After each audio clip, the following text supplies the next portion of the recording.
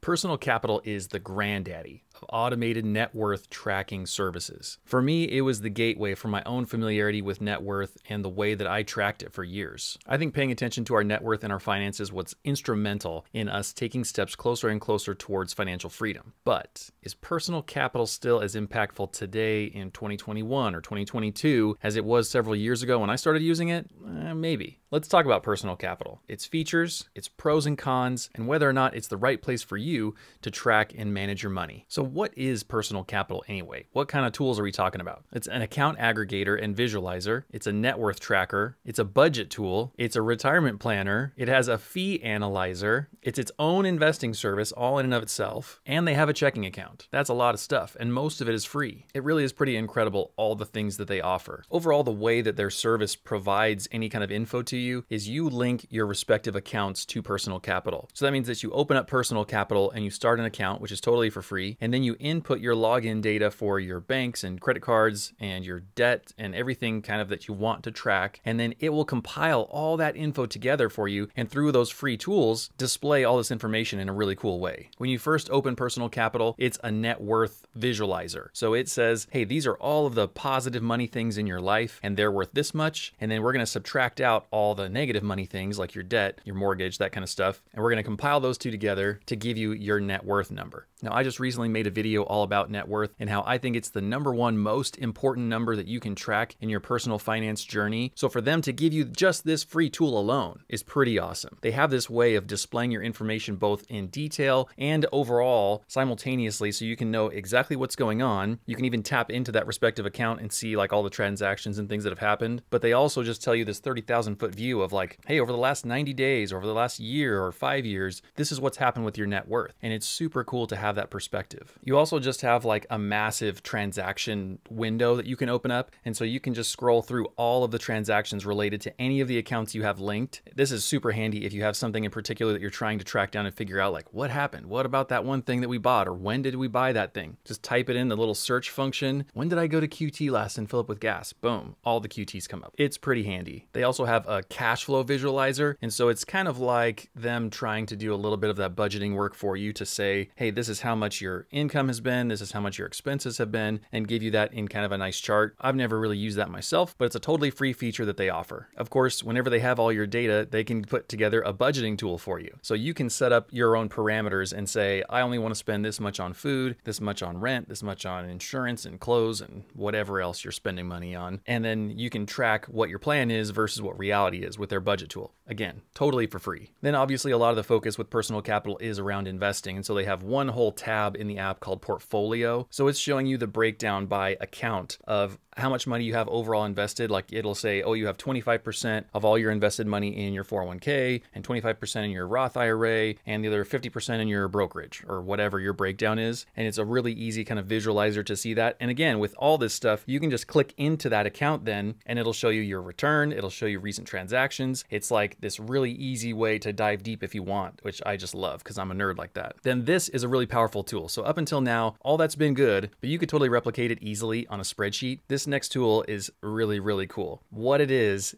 a way for you to measure your own return based on your investment choices versus other popular investments. So they call it a U index because what I've invested in through different index funds and a few individual stocks and my wife's 401k and mine and all these different things is this unique mix. It's not just as simple as, oh, this one index fund. So it's kind of difficult for you to know your overall return. They put all of that together for you in one number, in one chart. It's super cool. And then if you really want to play the comparison game, you can say select comparison and pick something else to compare the U index against. So let's say me versus S&P 500. Over the last 90 days, I've gotten 3.31% returns. The S&P 500 has gotten 4.78% returns. So it tells me that I'm not investing as well as the S&P 500, basically. Or am I? There's some caveats to all this that I'll get to in a minute whenever I get to the cons list. They also offer an investment checkup tab, and so it will kind of go through your investments for you and make suggestions and inferences like your asset allocation. They'll analyze the stocks you've picked, like individual stocks. And as part of, like I mentioned before, the fee analyzer,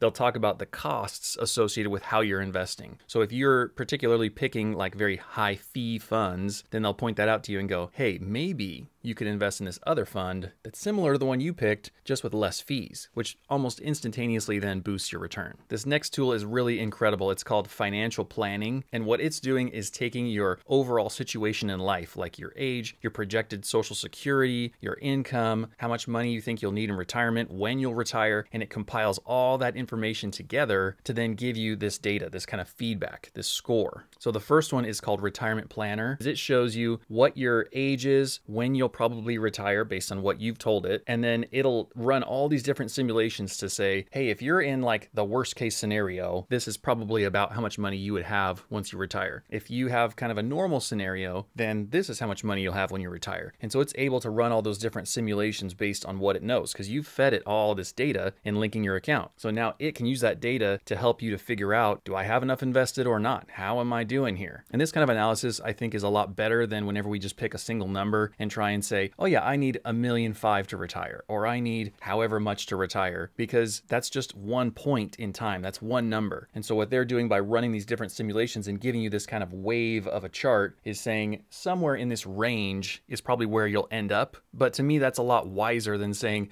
oh, one number, then we'll be fine because everything will be fine. It's saying there's a real chance here of things performing badly in the future. And if they do, this is what that means for you. Is that okay with you or not? And then you get to decide the kind of actions you want to take. You can also set up a retirement savings goal for the year and say, hey, this year I want to save X dollars, and then it'll go ahead and track that for you. And it'll even give you like a recommended range based on the other information you've given it. It's very handy. I like it. It's got an emergency fund feature to help you to stay on track keeping an emergency fund around, which is always a good idea. I made a video about that too. And they have a dedicated tab towards debt paydown, which this is kind of buried in the bottom of the app, but I think this should be more front and center because this is actually really critical for us to get financial independence. My little chart here is slowly going down over time. And then of course we bought a new car, so then it shot back up again and it makes me look bad here. And of course at the very bottom, there's a financial advisor tab so that you can contact them directly. You can give them your money to invest for you, and then they can make some healthy fees. Let's talk about the pros of personal capital here briefly. I've kind of alluded to them already in going over the features, but obviously there's a lot of free features. I mean, that is a ton of value that they're offering us completely for free, and that is really valuable to our life because for us to build those tools, it would take many hours, and we'd be wasting all this time, and we'd probably do it wrong, and it wouldn't be as pretty or as useful as that. That's incredibly useful. The design is really slick. It's really easy to use. Another pro is that you get 20 bucks for signing up. If anybody refers anybody to Personal Capital, they both get 20 bucks. So that's kind of nice, especially since their stuff is free to use. And both the mobile and the desktop views work really well. A lot of times different services are clearly built for one or the other, but Personal Capital just does both super cleanly. I love it. All right, the section you've been waiting for. What are the cons of Personal Capital? Something that I see as a con that maybe other people don't is their constant upselling for their investment services. I realize they've got to make money, and I realize that for them to provide free services, they've got to generate income from somewhere, but it does feel a little bit heavy-handed, both in the app, because the app will use its data to say, hey, maybe you should invest differently over here, why don't you call us? Or they'll just call you. Like I've gotten numerous calls from Personal Capital trying to get me to start investing with them. And maybe you're thinking, Brendan, that's fine. Who cares? Just invest with them or don't or whatever. But like, what's the problem with them trying to upsell you? Well, my problem then is the actual investing service itself. For one thing, there's super high investment minimums. So if you don't have $100,000 that you can transfer and invest with them,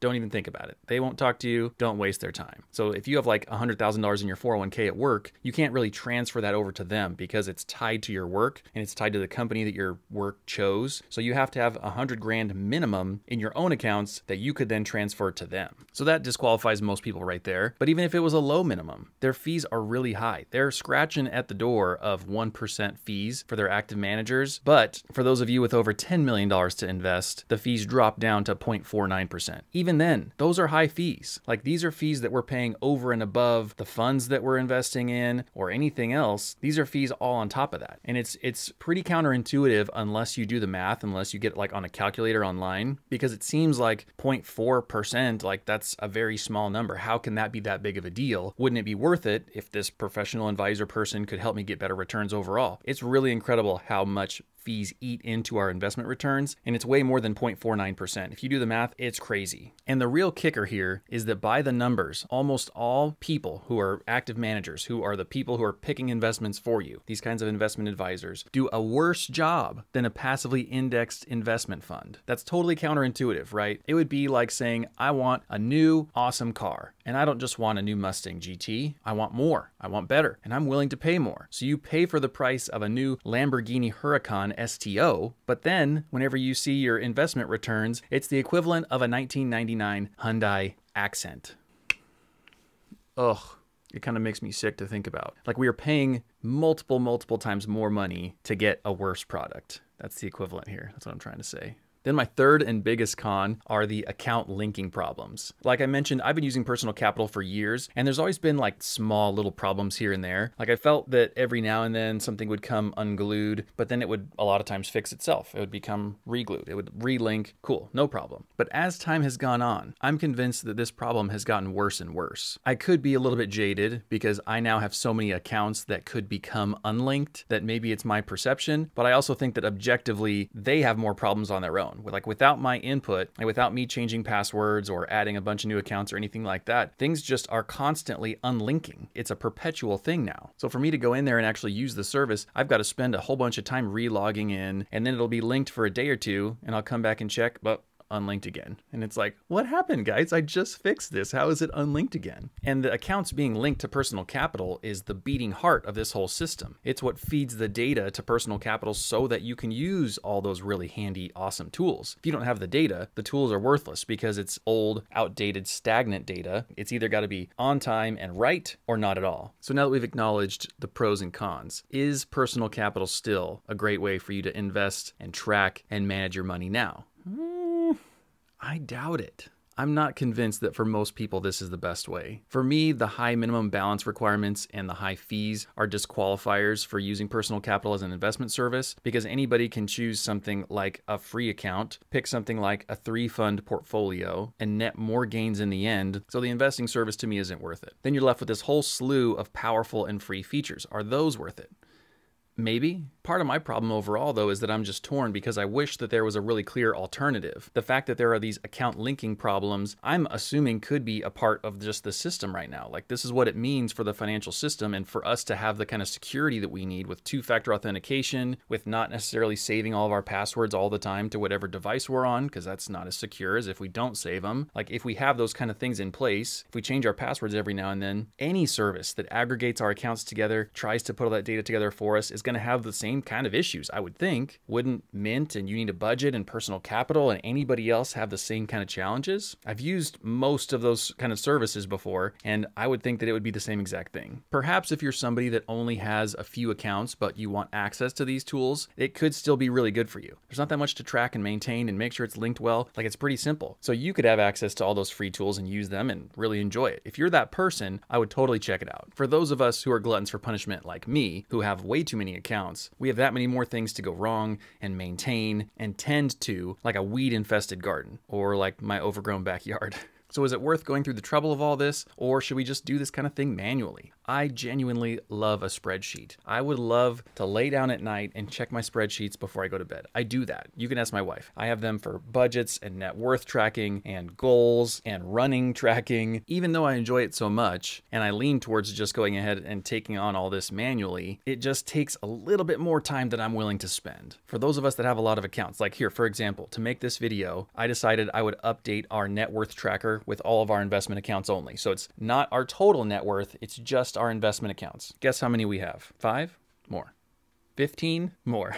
We have 18 different investing accounts. So I'm guessing by the time we put mortgage, bank, credit card, loans, everything else all in there together, we probably have over 30 accounts. So I just updated the investing ones only, and it took me 22 minutes to log in, get the current balance, slap it in the spreadsheet, go through, do that 18 times. It took me 22 minutes. It's not terrible, but Personal Capital used to take like 15 seconds. You'd log in, it would load, boom, done. So I miss that. I miss that kind of efficiency. I'm realizing as I'm here talking with you that maybe there's a mix of those two, because even though I'm fairly confident in the spreadsheets that I make, and they're pretty simple, like, let me be clear, I'm not like one of these people that does Excel competitions or anything crazy like that. Like, these are very simple sort of charts and tables that I'm doing, but it's manual and it's limited by what I'm willing to build. There could be a middle ground here, because I don't necessarily want to leave the front door open and unlocked for personal capital. When it comes to security, like, I want to keep on two-factor authentication. I want to be able to change my login whenever I need to. Like, I want that kind of security, but I also want their tools, or at least most of their tools. So I wonder if the middle ground would be to keep using personal capital, but just manually update the account balances in there. It would still probably be able to project in the future and do the retirement planning things, I would hope. It would probably still be able to do everything net worth related. I guess I just wonder if it can do the calculation for the return as well, because it might not necessarily know the difference between what you've contributed and what's a return. So it might then do the math wrong and give you like really crazy numbers as a return, because unless you can somehow categorize it as a deposit, then maybe it'll think it's just an investment return when really you're like shoveling in $500 a month or something like that.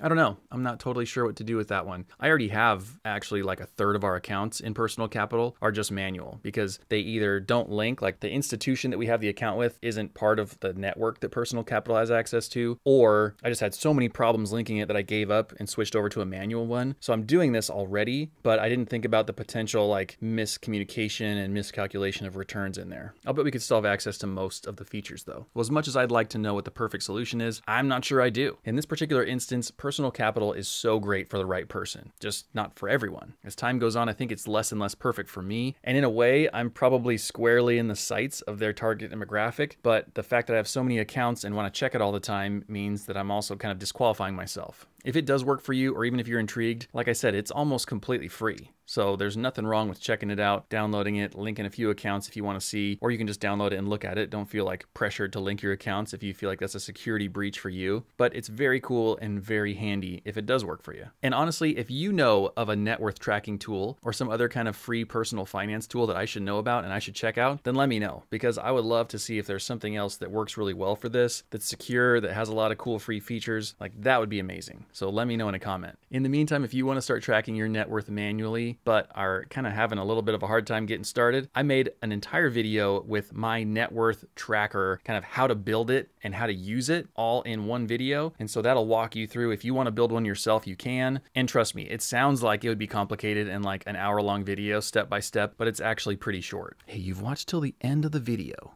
And for fun, I like to have a secret comment section for those of us that make it this far. Today, the secret comment word is pause. Hear me out. It's not like pausing a video. If you were looking for an animal outdoors, how would you find them? How would you track them? Like we're tracking our net worth. With their paw prints, animal paw prints. We're talking about tracking your money here. So there you go. Track your money, track the paw prints. If you enjoyed the video, or if you learned something new about net worth or personal capital or something else, then include like a little paw emoji or mention something about paws. I'll keep an eye out for these comments because they are by far my favorites. If you'd like to know more about a similar topic, I recommend watching my average American net worth video. It's a recent one. I think it's pretty good, and I've linked it in the description, and I'll put it up right here so that you can check it out. All right, see you next time.